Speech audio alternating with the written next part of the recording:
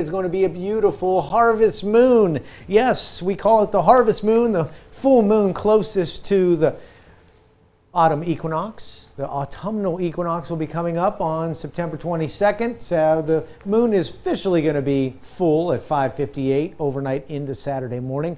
But to the naked eye, it'll look close enough. Rises tonight right around sunset. 7:47. I'm sure we'll probably get a few photos of it with maybe some high school stadiums in the background, giving it that perspective. That gives that illusion that it's actually larger than it really is. So check that out tonight. It's going to be a great night for that as well. Looking at some sunshine for today. It's mostly clear. Could be a little patchy fog, but looks pretty good. Most spots around the valley with at least 10 miles of visibility. A little cool this morning, 54. As we take a spin around the valley, looks nice at the Lake Club and nice in downtown Salem, 55 there. All right, temps in the low to mid 50s, so a little cool.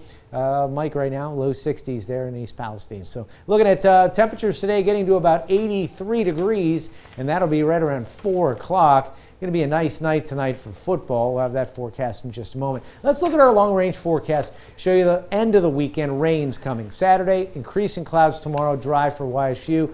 Then into Sunday, showers and some thunderstorms. Sunday afternoon into Sunday evening and overnight, could be some locally heavy downpours. We're going to be watching a lot of moisture, the system coming out of the south, and it's going to kind of get hung up in the western Great Lakes, not only for Monday, but even into Tuesday. You see it actually moving a little retrograde or moving from east to west. So it's going to be a slow moving progression of this storm system, so it's going to keep the wet weather in the forecast for the first part of the week, Monday and into Tuesday. Temps low to mid 80s today and tomorrow. More clouds for tomorrow. Looking at our forecast for YSU football tomorrow, taking on Dayton at home. It'll be low to mid 80s. It'll be a warm day, and we'll see more clouds as we get deeper into the afternoon. Showers, thunderstorms likely Sunday night into Monday. Again, there could be some heavy downpours.